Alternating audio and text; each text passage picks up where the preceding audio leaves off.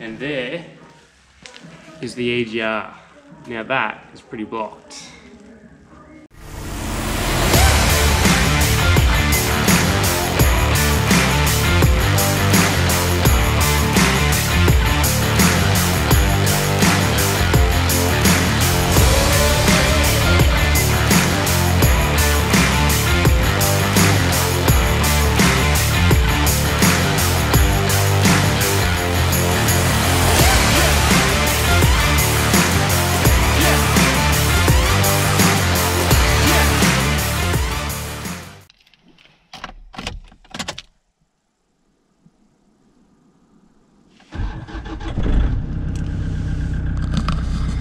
Righto guys, so this weekend we are doing an intake and EGR clean on the old Hilux because I don't think it's ever been done, and it's got, what's it got?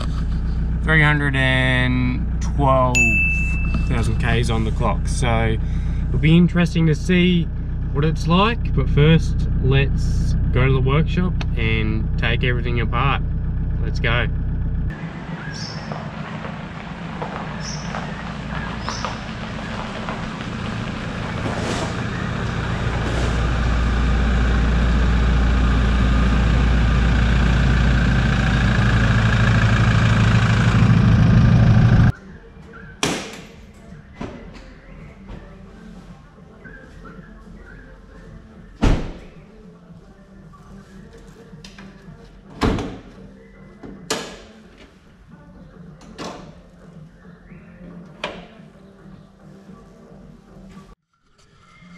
Righto, so intake manifold clean and EGR clean on the Hilux. So basically to do this, I've got to take all of that off. So I'll keep you updated on how that goes. We'll take everything off as it comes.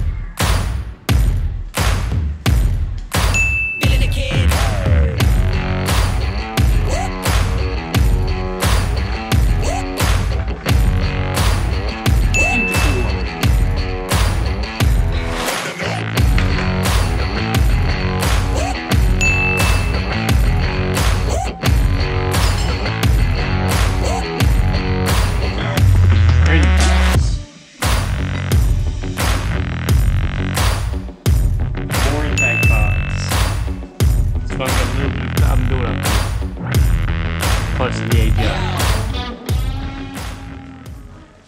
And there is the EGR. Now that is pretty blocked. Nice.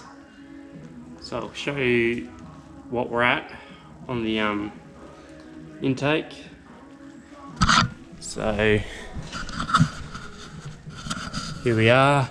That's where the EGR sits. That's where the EGR gases come through back into your intake. Now, as you can see, the intake there is pretty blocked as well, so we're going to take all of this off and see how bad it is right before it enters your old cylinder bores and combustion chambers. So yeah, let's get into it, take some more parts off and clean. A bit of the intake. Bad.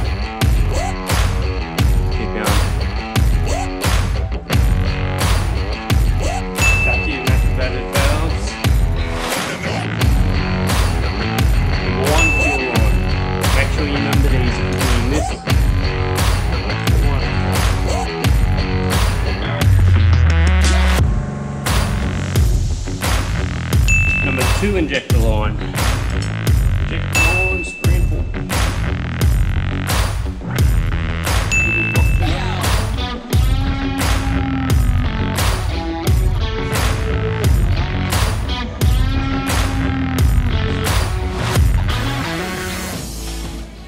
Right, just taking the intake manifold off, and those ports, you can get this, are pretty blocked.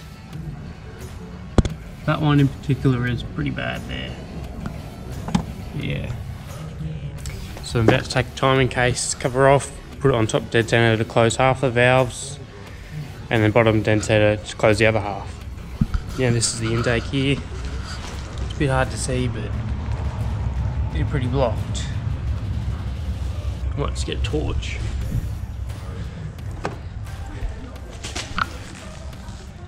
they're pretty blocked. But yeah, especially that one there, it's horrendous. And that's that.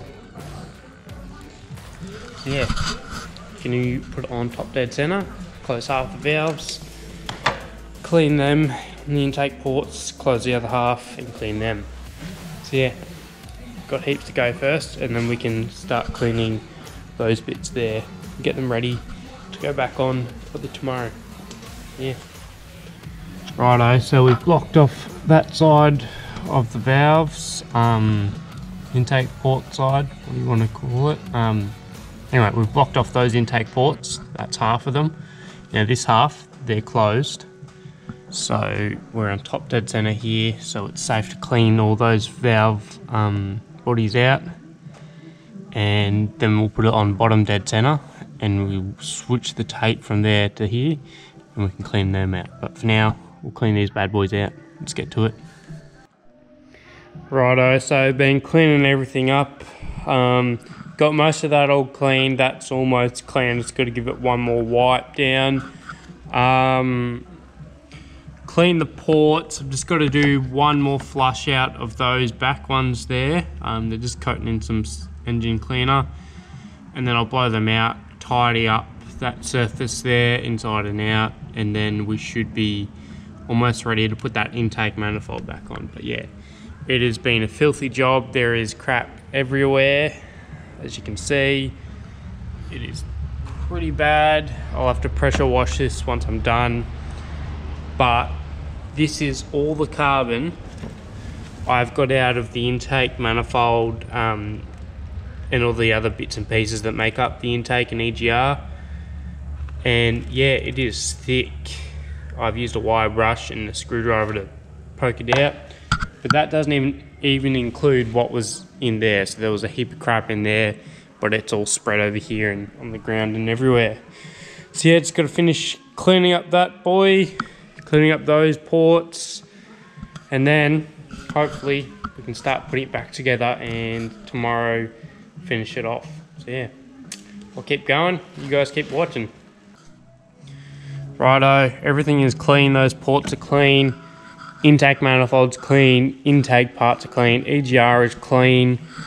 That's all the crap that was in it. Now it's ready to put back together. Righto, let's try and start her up.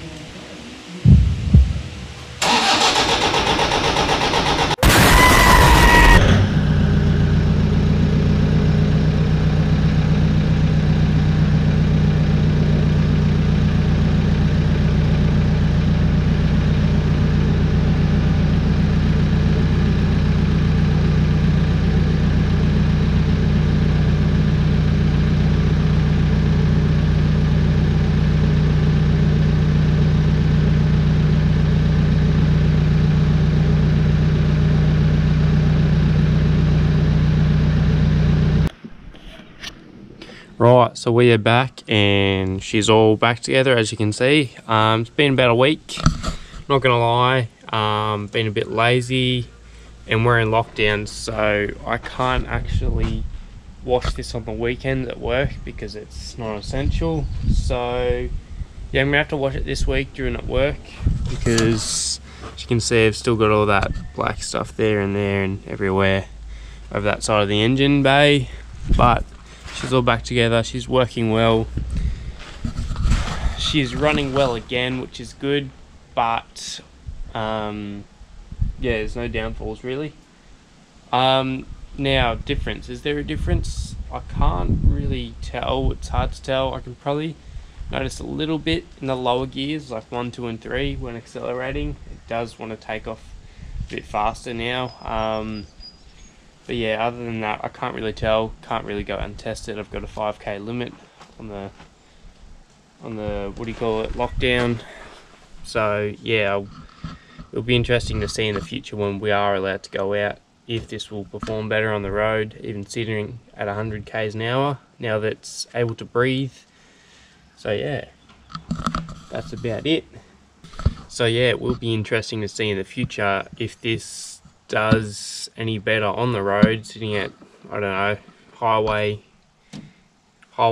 k's or whatever. And yeah, it will be interesting to see if it does any better fuel economy wise. But I was getting good fuel economy, surprisingly. I was getting about 600 k's a tank on highway driving, but we'll see if that changes up to 650 a tank. So that will be interesting, and I'll probably have to give you guys an update later in the future on how it goes. But yeah, as of now, I can't really test it, so I can only go off what I've felt driving to and from work and all that. So yeah, thanks for staying with this one, and thanks for watching the Hilux intake clean on this. It was a fair job to do, I would say. And yeah, next video I'm doing a cheeky install on a throttle controller, so stay tuned for that one. Cheers for watching, guys. I'll catch you guys in the next episode.